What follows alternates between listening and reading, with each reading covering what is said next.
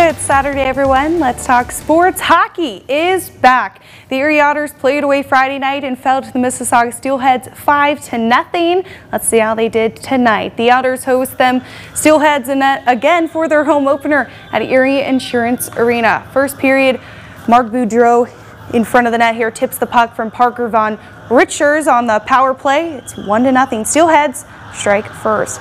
Otters down still the first here. Andre Molnar scores for the Otters, tying the game up 1-1. But before the end of the period, the Steelheads would put another in the net. Porter Montone slips one into the net here on the power play. It's 2-1 Mississauga on the break, and the Steelheads go on to win it with a final score of 5-3.